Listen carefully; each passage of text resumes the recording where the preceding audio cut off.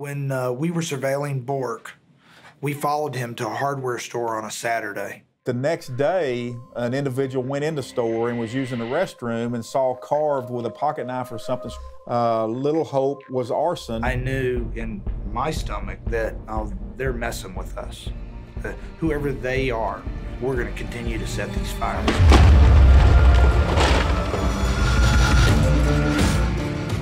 Hello, I'm Ted Baer, publisher of Movieguide.org, and with me is my daughter, who's also the editor of Movieguide.org. That's right, I'm Evie Baer.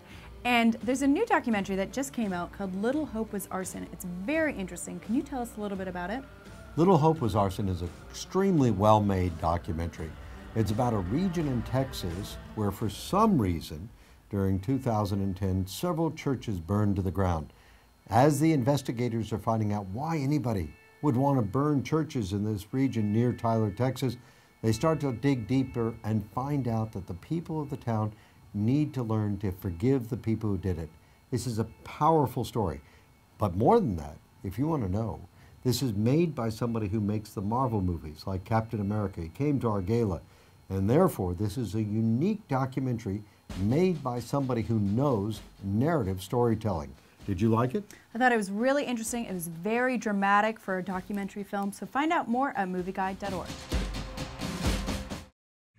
Thanks for watching. To find out more about entertainment news that follows your values, follow us on Twitter, subscribe to us on YouTube, and like us on Facebook, so you can know before you go.